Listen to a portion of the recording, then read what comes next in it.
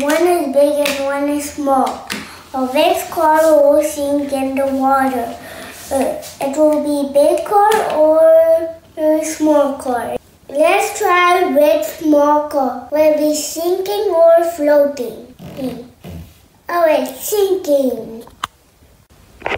Let's try with big car. It will be sinking or floating. Oh, it's floating.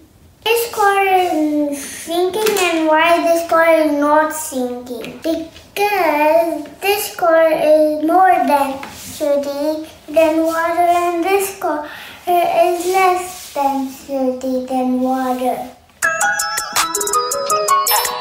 So as my brother was saying, this car is more dense than this car. But what is density? Density is equal to mass divided by volume.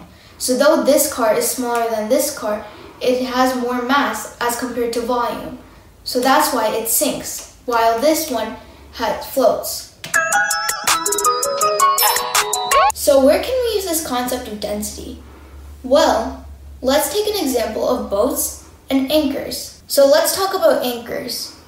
Well, the anchors, it's clumped up in one place. So what does that mean?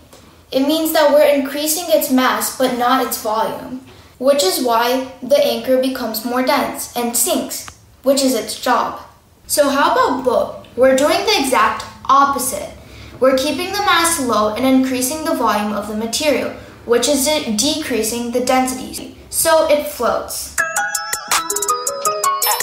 If you enjoyed this video, please do subscribe to our channel. Ask, applying scientific knowledge. Stay safe and stay curious.